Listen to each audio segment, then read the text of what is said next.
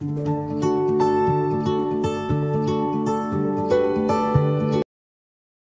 कर लेते if else, ठीक है।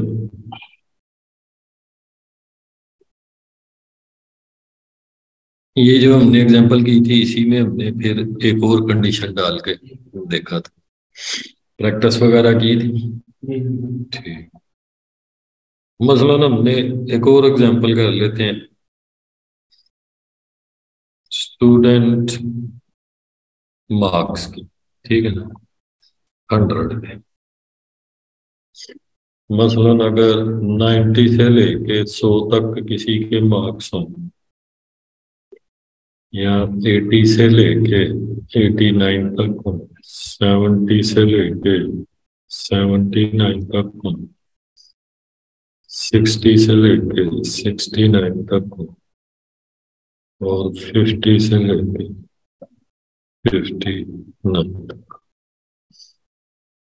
तो वो ये हमें कहे ए प्लस, ठीक है। ए,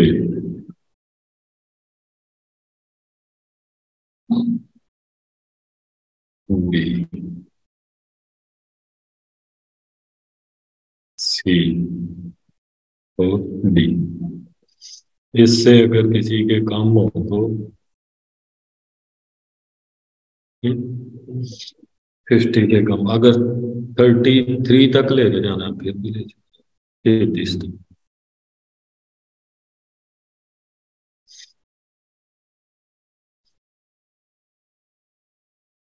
तो ये एग्जाम्पल हम देख रहे हैं।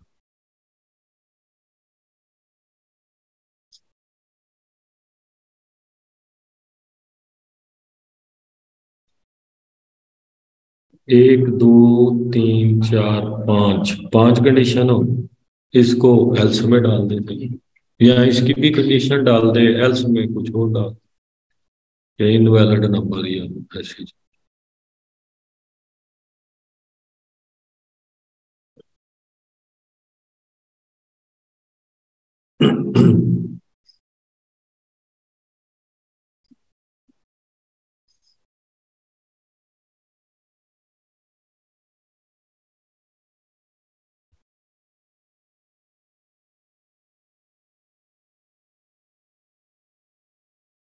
इसी को ही रहने देते, greater than and equal to. अगर हम कहते हैं कि greater than and equal to 190, ठीक है, 9 से ज्यादा हो तो इधर लिख दे ए प्लस, पूरा यहाँ लिख ले, ग्रेड इज ए प्लस। अगर greater than and equal to 80 हो, ठीक, 8,000 हो, तो इधर लिख दे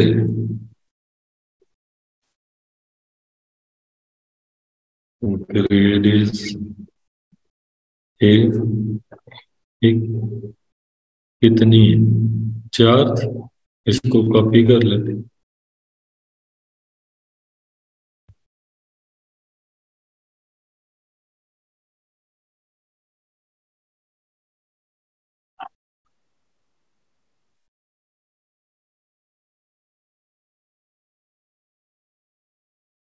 अगर 70 से ज्यादा हो तो बी लिख दे।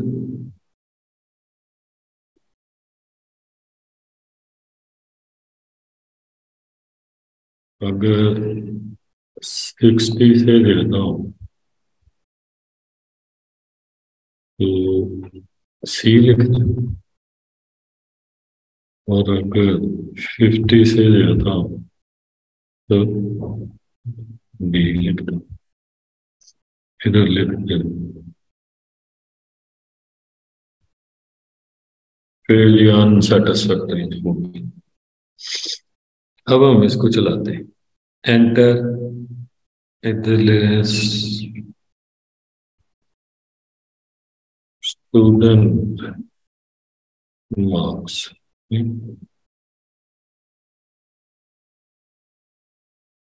Out of 100। इसको हमने चलाया, हमने दिया 61 फॉर एग्जाम्पल। अब हम इसको मैच करते हैं, पहले से मैच करती है। 61 90 से बड़ा होता है, फॉल्स होगी, नीचे आ गया, ये फॉल्स होगी तो फिर इसको पढ़ेगा, अदरवाइज अगर ट्रू होगी फिर तो नीचे जाने की जरूरत नहीं, अपना ब्लॉक एग्जीक्यूट करेगा। 61 80 से बड़ा होता, फॉल्स होगी फिर इसको पढ़े। 61 70 से भी बड़ा नहीं होता, ना बराबर होता। 61 60 से बड़ा होता, ठीक है, ये आना चाहिए। ठीक हो गया, ये हमारी एग्जाम्पल आ गई।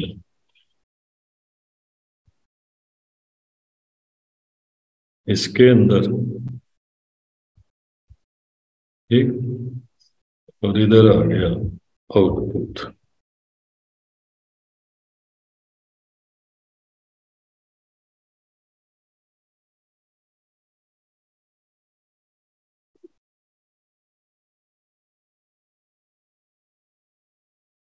ठीक हो, या तो ये भी कह सकता है कि मसलन और एक कंडीशन लगा, elif x is less than 50, ठीक है ना, तो प्रिंट करते हैं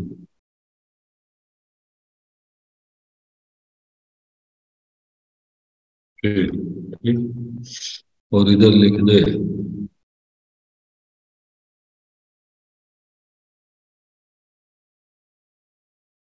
इनवैलिड नंबर, ठीक, प्लीज एंटर फ्रॉम 1 to 100। इसको हम अगर चलाते हैं तो हमने दे दिया 98, तो पहले से टू हो जाएगी, तो आ गया A+। इसमें जरूरी नहीं ये ब्लॉक है, जितनी मर्जी स्टेटमेंट दे दो, प्रिंट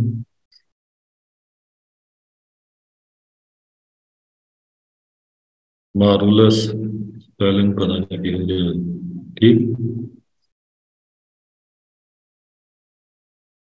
एक्सीलेंट,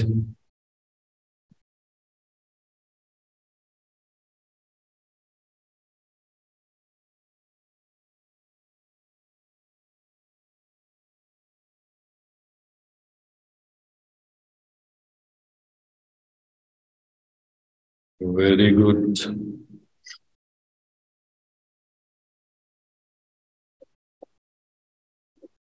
गुड आएगा,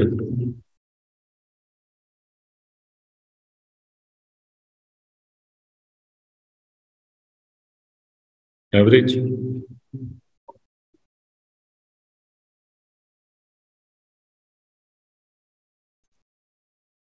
ठीक है ना।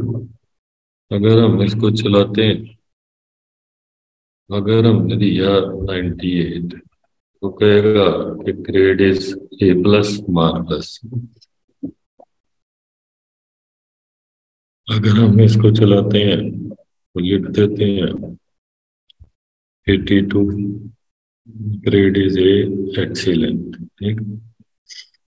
अगर हम इसको चलाते हैं और लिखते हैं 190, लेकिन हमने कहा आउट ऑफ 100, तो कोई टाइप कर सकता है, क्योंकि पहले ही ट्रू हो गया, 90 से बढ़ा ना, तो हम इधर कंडीशन लगा सकते हैं। सबसे पहले ही वो लगा लेनी चाहिए कि यार एन जी, अब हमने लिखा होगा इस अंदर लगा, अगर x वो ग्रेटर देन 100 एंड ऑपरेटर पढ़ा था ना, logical operator. X is less than 1,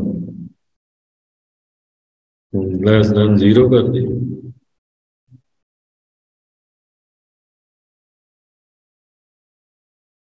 तो प्रिंट करते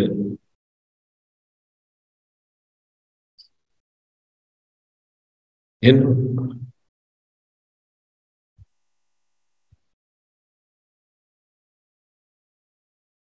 वैलिड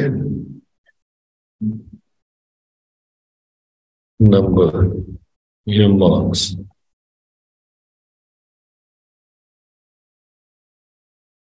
प्लीज एंटर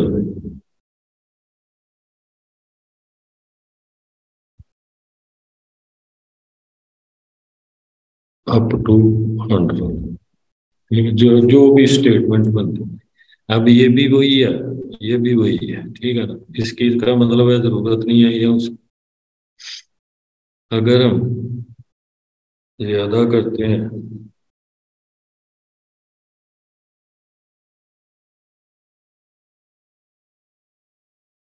तो यही ट्रू हो जाती है ना।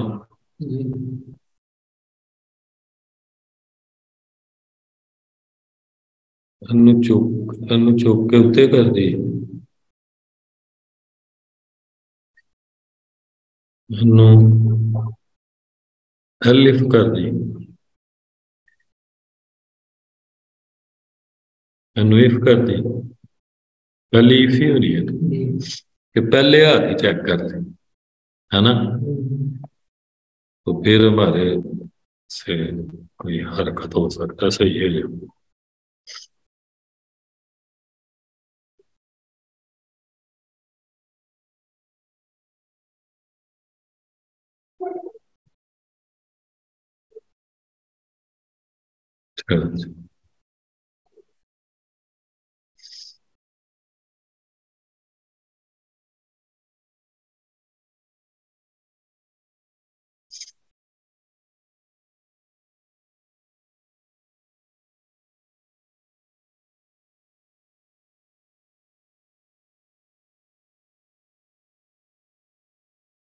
एरर तो नहीं आया कहीं?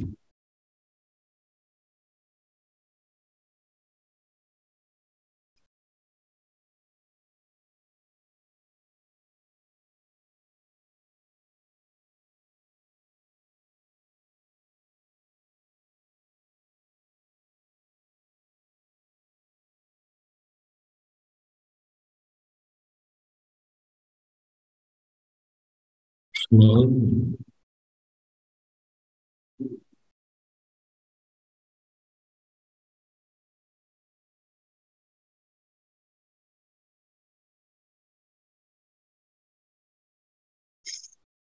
अच्छा एंड नहीं, सही है चलो। या और दो में तो नहीं ना हो सकता, और लगाएगा वो हम ऑपरेटर गलती यूज कर रहे थे, क्योंकि उसमें दोनों ट्रू हो तो फिर वो चलती है, अदरवाइज नहीं चलती। हमने उसे कह दिया, ठीक है, तो फिर चला के देख लेते। जीरो से छोटी देंगे फिर भी जीरो से, जीरो तो हो ही सकते हैं। तो इसका मतलब ये हुआ कि इन तो कर सकना, इतने फेल है ना। मसलन इसको हम निकाल देते हैं, रिमार्क्स कैसे बनाते हैं, ठीक है ना, पढ़ा था। इधर हम लिख देते हैं फेल।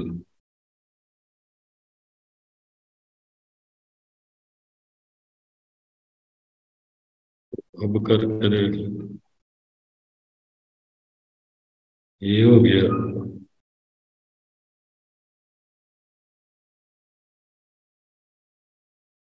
ठीक हो गया, ठीक, क्लियर होगी बात। तो इसको हम एग्जाम्पल को ले जाते हैं इधर।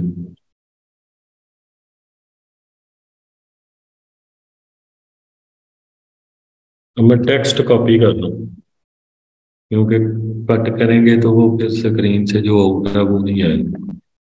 तो टेक्स्ट का तुझे फायदा ये होगा कि तू इसको कॉपी भी कर सकता। आउटपुट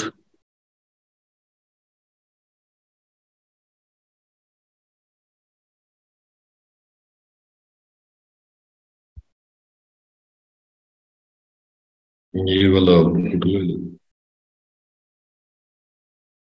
एल्स में हमने पढ़ा था, अगर सारी फॉल्स हो तो एल से चल जाता। अगर कोई बीच में कंडीशन ट्रू हो जाए तो वो चल जाएगी, क्योंकि ये बीच में है हमने लिखी इनवैलिड, तो उधर से चली। अगर हमने 50 से छोटा दिया तो सारी फॉल्स हो जाएगी, फिर वो एल्स वाला फेल चल जाएगा। क्लियर होगी बात? वेल नहीं फिर असाइनमेंट आनी है नहीं। ये मैं वेला समझ आ गई है ना, असाइनमेंट आ रही है नहीं।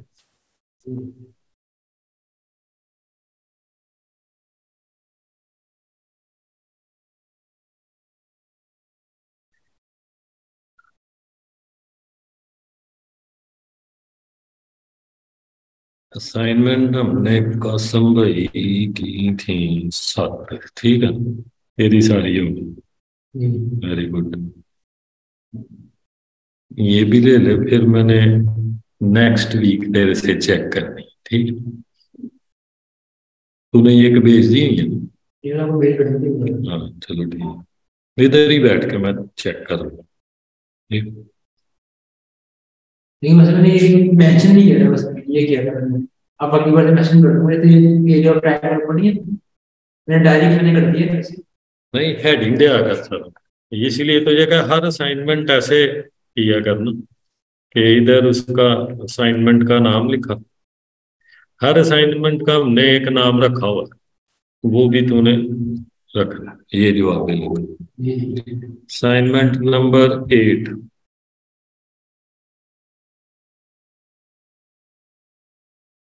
ऑड और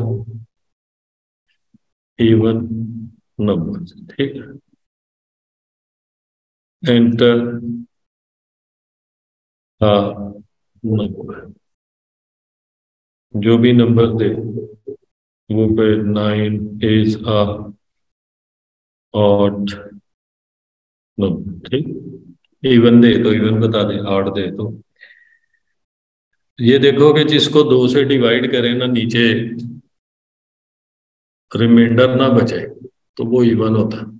जो 2 से डिवाइड हो जाए इवन होता है। तो इसको परसेंट का साइन होता है ना रिमाइंडर निकालने, ये वाला जो वेरिएबल है इसको 2 से परसेंट करके ई डबल इक्वल टू 0। अगर ये रिमाइंडर 0 आता है तो लिख दे इवन, एल्स में लिख दे ऑड, ठीक है। 0 को अगर सेट करना न्यूट्रल पे, एक और कंडीशन बीच में डाल दे, if x is equal double equal to 0, तो लिख दे न्यूट्रल डबल। इधर तक क्लियर हो गई? तो इवन ऑड जो है रहने चाहिए, न्यूट्रल पे तो वैसे कह रहा था। अच्छा असाइनमेंट नंबर 9, ये जो बनाई है ना यही असाइनमेंट तूने बनानी है। क्या था? स्टूडेंट ग्रेड है, जो मर्जी लिख ली, ठीक। वो तेरे से पूछेगा, ये हमने किया था 100 से। एंटर स्टूडेंट नेम, स्टूडेंट का नेम लिखो, क्या? एंटर स्टूडेंट क्लास, क्लास लिख दो जो भी है। टोटल मार्क्स ऑफ टेस्ट, ठीक है। उन्होंने लिख दिया 40 नंबर का या 25 नंबर का टेस्ट। obtain मार्क्स उसने लिए 24, ठीक। ये तेरी एंट्रीज आ गई। अब ये देखो, ये तो हमने 100 के हिसाब से किया ना, तो वो हो गया। ये तूने कैसे करना, ये परसेंटेज के हिसाब से तुझे करना पड़ेगा। इसका मतलब है पहले परसेंटेज निकालना। तो ये जो आ जाएगा, तो तूने एक लाइन लगानी, फिर एक लाइन लगानी, इसको नीचे ले जा और उसमें लिखना रिजल्ट। ठीक है, टेस्ट रिजल्ट, टेस्ट डिटेल कह, जो तूने सारी दी पहले वो प्रिंट करवा ले कि स्टूडेंट नेम क्या है। जैसे हम वेल जो देते हैं वो प्रिंट करवा ले। इधर तूने स्टूडेंट का नेम जो भी प्रिंट जो भी दिया होगा वो लिखा आ जाए। उसके बाद क्लास,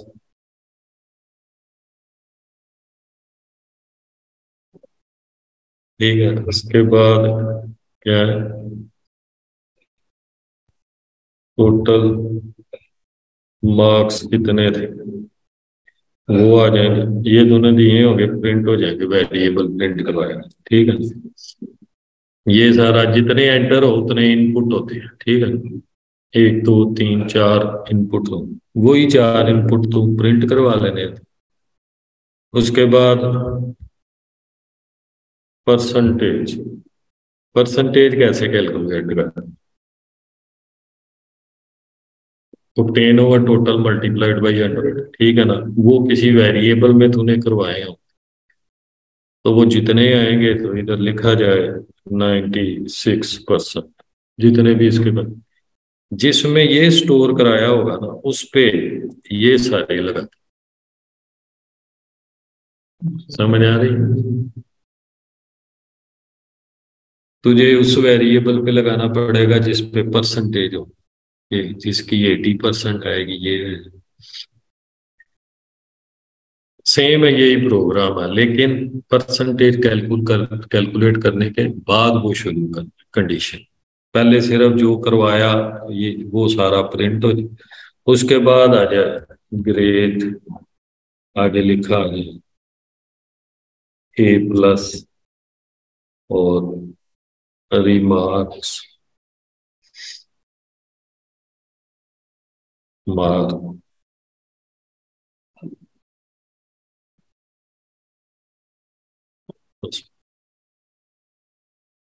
वीलस। ठीक है, रिमार्क्स ये आ गए, बस खत्म हो गया। ग्रेड आ गया, रिमार्क्स आ गए। ठीक हो, तो उसके बाद वही कंपोज्ड बाई, ये दो काम जरूर करने हैं, हेडिंग और ये कंपोज्ड या प्रोग्राम्ड बाई पर्सन। ठीक, दो असाइनमेंट तेरी हो गई। उसके बाद हमारे पास आ गया, कितनी हो गई, 8, असाइनमेंट नंबर 9। ये 9 नहीं, ये 8, ये 9, ये 10।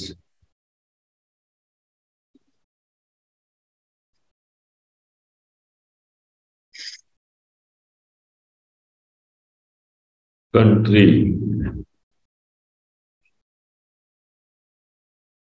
Country information, menu. ठीक है, 5 कंट्री रख ले, पाकिस्तान,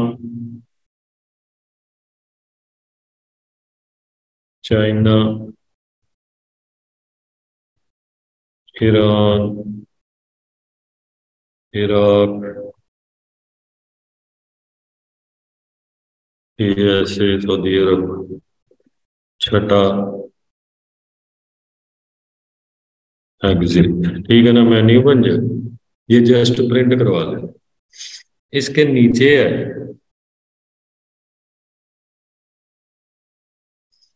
एंटर ईयर, चॉइस। ठीक, आपने लिख दिया वाह, तो किसकी इंफॉर्मेशन आनी चाहिए? पाकिस्तान। क्या आपने लिख दिया फोर, किसकी आनी चाहिए? ये मैंने लिखे हैं, आप अपनी मर्जी से जो मर्जी पांच पांच छह मुल्क लिखो। जो ही मैं एंटर करूं, तो क्योंकि हमने पाकिस्तान की इंफॉर्मेशन मांगी है, तो वो ये लाइन प्रिंट करे। लाइन भी अपनी मर्जी से जोन सी मर्जी करवा लिया कर। ठीक है, मतलब ऊपर वही रखो, बीच में अगर कहीं लाइन करनी हो तो इससे करवा लिया।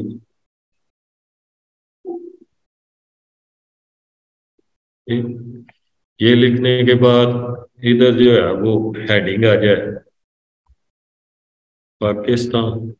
ठीक, तो पाकिस्तान के बारे में इधर फिर उसकी तीन चार लाइनों में इंफॉर्मेशन के, पहले ऊपर नाम लिख दो पूरा, इस्लामिक रिपब्लिक ऑफ पाकिस्तान। उसके बाद अपना पॉपुलेशन, आगे कॉलन डाल के जितनी भी है 21-22। ठीक है,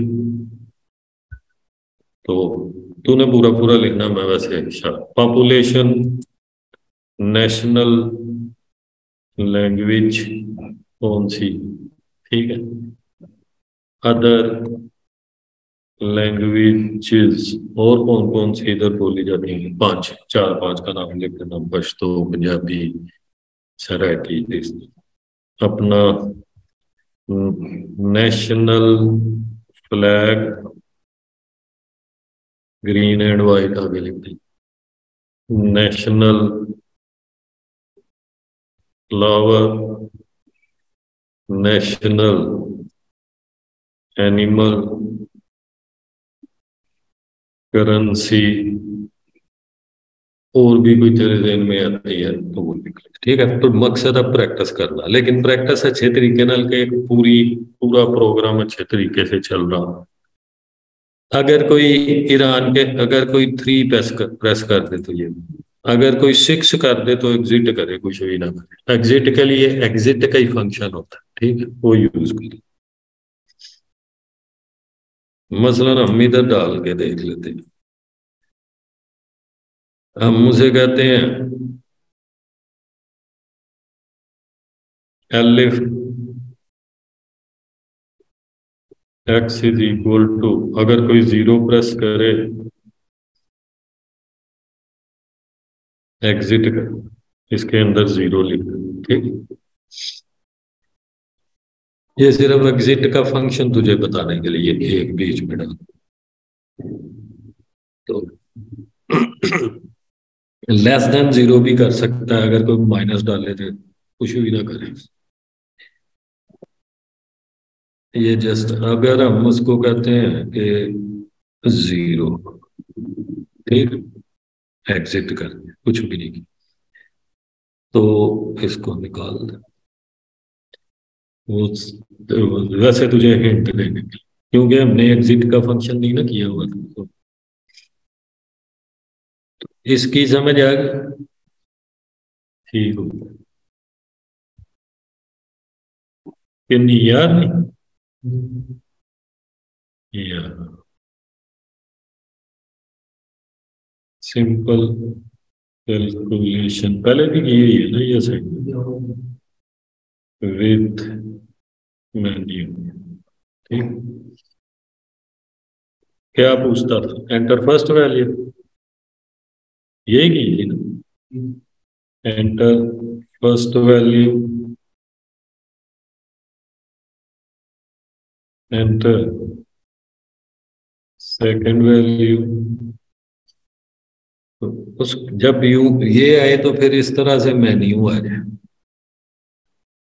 लिखा हो addition, subtraction, division, multiplication, mod value, ठीक। नीचे क्या आएगा, एंटर योर चॉइस।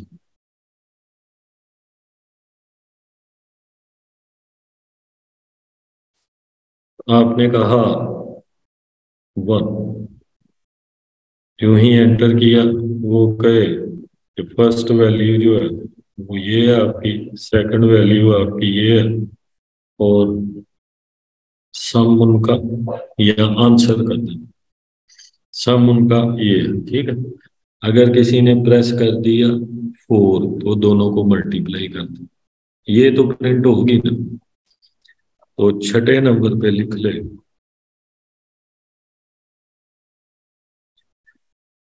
छठे नंबर पे क्या ले, एग्जिट। कि जब अगर कोई दो वैल्यू दे तो दे, लेकिन साथ ही मेन्यू आए तो कहे मैंने कुछ भी नहीं करवाना, 6, ठीक। इधर तक क्लियर हो, 11 हो गई तो 11वीं तो बाद केड़ी होती, 12वीं।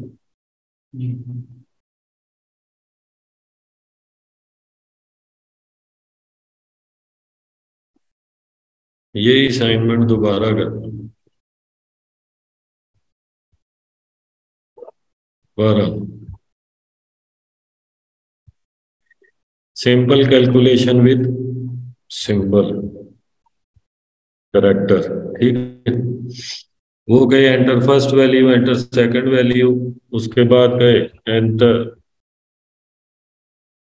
Plus minus divide multiply divide और मॉडुलस,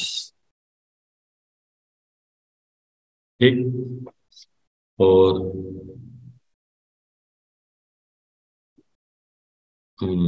किसी पे एग्जिट रखना, 0 फॉर एग्जिट, ठीक हो। ये तो 1 2 3 से करेगा, मसलन तूने दो वैल्यू दे दी तो साथ ही ये मैसेज आ गया, आगे आगे कुछ मांगेगा, आपने लिख दिया प्लस, तो वो आपसे कहे कि फर्स्ट वैल्यू आपकी ये थी, सेकंड वैल्यू आपकी ये थी, और सम ऑफ बोथ ये हो गया, ठीक है। बोथ का ऐसे नहीं है, बोथ वैल्यू वही असाइनमेंट है, लेकिन ये जब सिंबल प्रेस करेंगे करेक्टर तो तब करेगा, उसमें नंबर प्रेस करें। क्लियर है बात। अच्छा,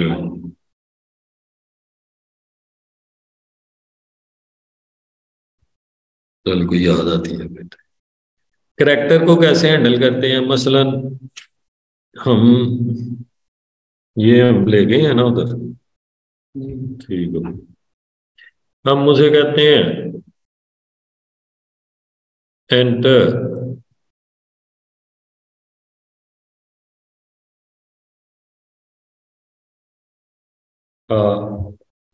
करेक्ट वाई आर एन, ये दो करेक्टर में से कोई एक प्रेस कर, तो उसे कह दो if x is equal to Y, ठीक है। जब करेक्टर देना है तो कोटेशन, ठीक हो। जब प्लस देगा तो कोटेशन, माइनस देगा तो कोटेशन, तो प्रिंट कर दे यस, ठीक है। एल से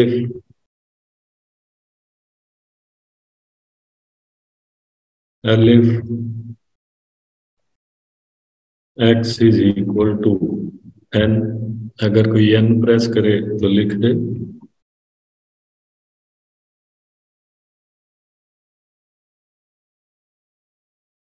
नो। ये ऑप्शनल होता है, एल्स जो होता है ना भी लिखोगे कोई बात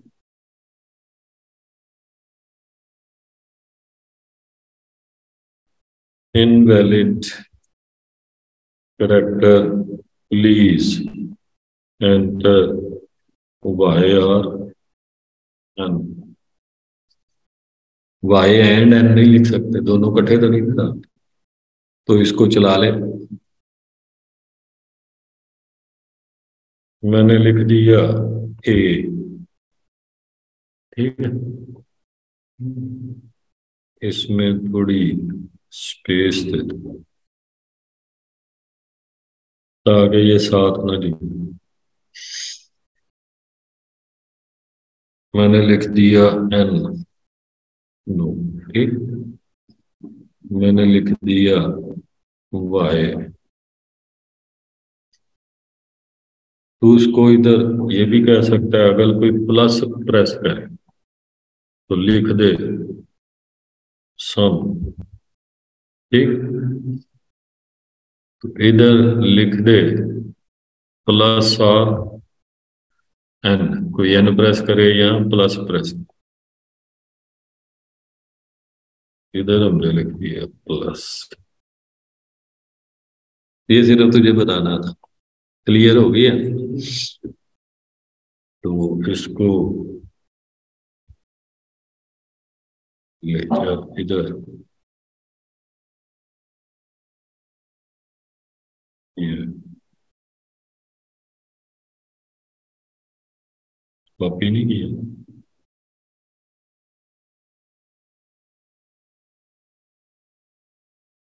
आउटपुट आ जाएगा इधर।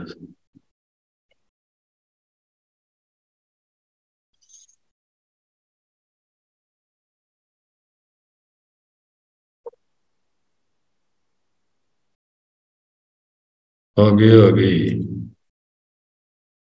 एक सैंपल और, वो भी पिछली जो थी ना वो जरा प्रॉपर थी, ये तो तुझे पता नहीं, ठीक है। इसको हम कहते हैं कि इधर ले मुंडी चुक लेते हैं क्योंकि छोटी है ना, आ जाएगी। इधर तक बल गली हुई क्लियर हो गई कि नहीं हुई?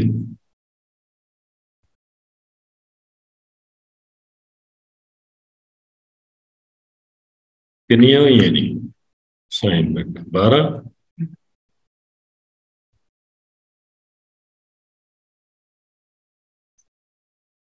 फिर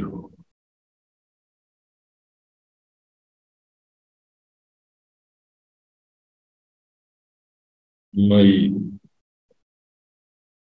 फेवरेट कलर, ठीक।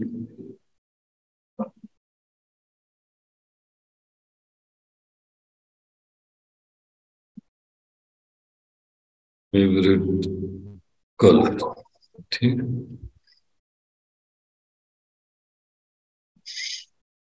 एंटर योर नेम,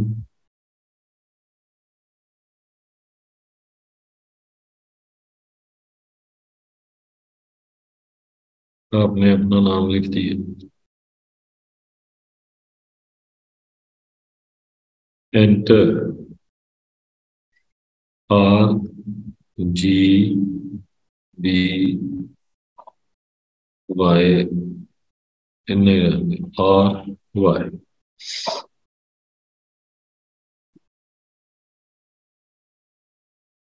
आपने लिख दिया वाई या आर, ठीक। तो वो कहे योर नेम इज कासिम, सिर्फ कासिम ही नहीं लिखाना, जो एंटर किया होगा। योर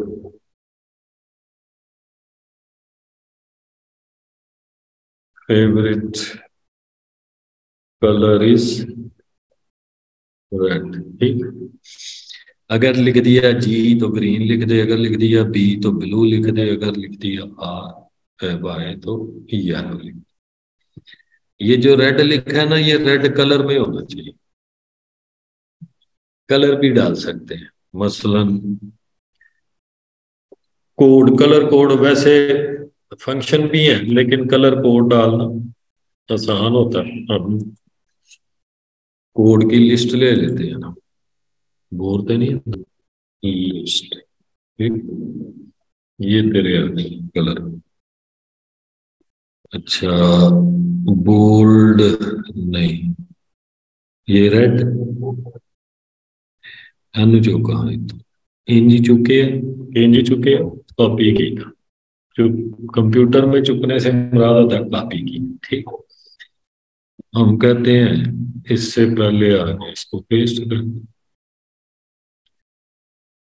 तो ये जो है ना, ये निकाल दे, ये भी निकाल, कहीं जा रही निकाल दे ये जो डबल कोटेशन है ये निकाल, ये रहने दे, इसके अंदर ही लिख दो स्पेस दे यस, ठीक, कि यस को ये कलर दे दो 31M, ठीक। ये तो उसका अपना स्केप सीक्वेंस है ना, जैसे पढ़े थे बैक स्लैश, तो इसको चला लेते, वाई पे किया हुआ, ठीक है। नो को भी पहले, नो से पहले भी दे दे कोई, एनो ही कॉपी कर लेंगे, पहला कॉपी, पहला भी इसकी मेमोरी में होगा, लेकिन इसलिए नहीं किया कि इसमें डबल कोट्स फिर उतार, 31 32 देख लेते हैं नो पे क्या होता है, ठीक है ना।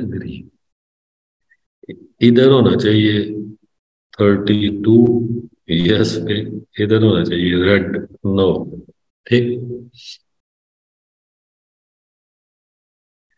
हमने किया नो, अब कर लेगा उसमें,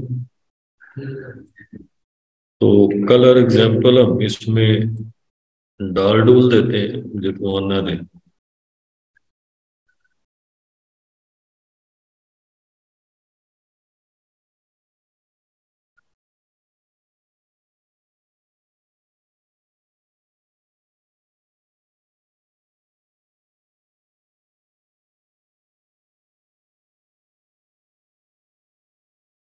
इसको हम उसको कहते हैं कि भारी।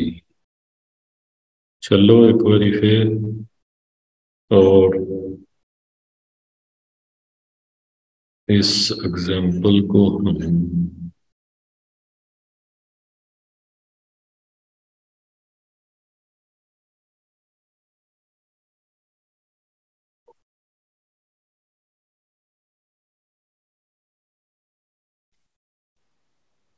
ये एग्जाम्पल इधर ले आते हैं, नहीं समय लगी, लग गई है, भूख लगी है, भूख लगी है, आहिस्ता बोलना ना, मैं कह रहा यार भूख लगी, थक गए। अच्छा, ले भाई कसम, अगे कितनी असाइनमेंट हो गई, कलर वाली डाल के, ये फेवरेट कलर 13, 13 हो गई, 13 असाइनमेंट हो गई जी, असाइनमेंट हो गई, याद कर लेना।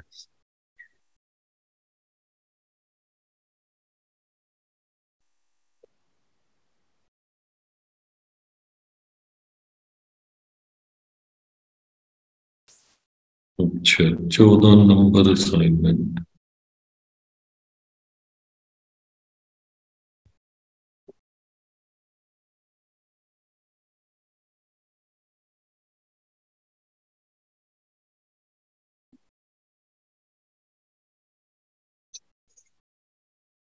अच्छा जी।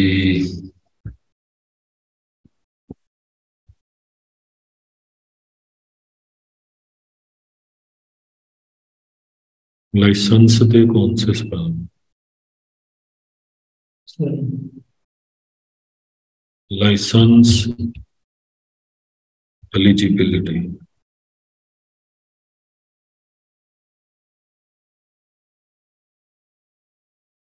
स्पेलिंग कभी भी नहीं सही लिखे गए। लसन्स वो पूछे enter,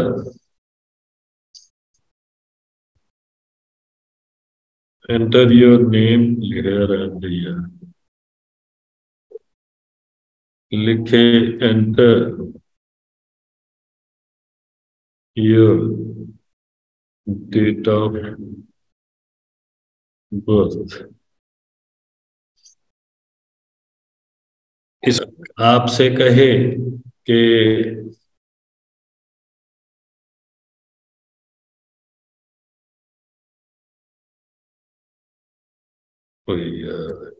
you are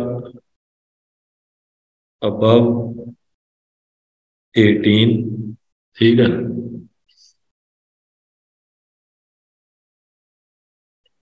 so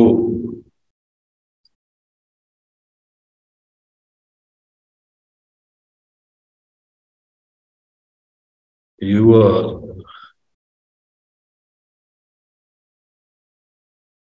eligible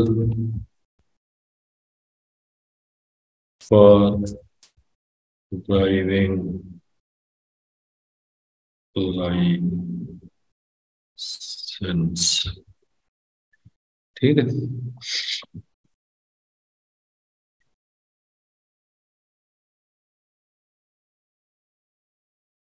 है होगी, यानी कि पूरा पूरा टेक्स्ट भी जहन में आ गया कि तू ये नहीं है कि हम सिंगल करेक्टर या वैल्यू ही डाल सकते, तो तू पूरा पूरा टेक्स्ट भी डाल सकता है कि अगर कोई एग्जिट लिख दे, EXIT, तो एग्जिट कर, ठीक। तो लिस्ट के अंदर भी जो आप कलर उठाओगे इधर लिखा हुआ ब्लैक कलर है, कंसोल ब्लैक कलर, वाइट है।